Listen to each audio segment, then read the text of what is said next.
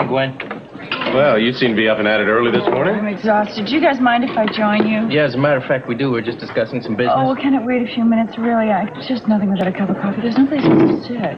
Yeah, sure. I'm sorry, I'm exhausted. Yeah, we noticed. Cup of coffee, please.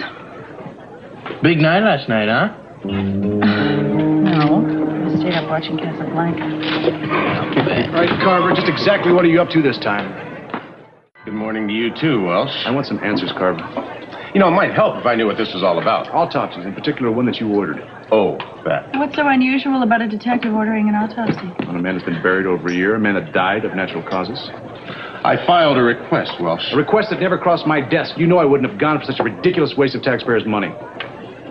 Well, what is so expensive? The autopsies aren't expensive, Larry. They are when the bodies have to be exhumed. Welch, you're ruining my appetite. Who has to be exhumed?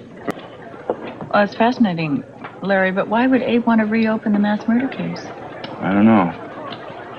But I'll never let it get that far. Boy, you really blasted him.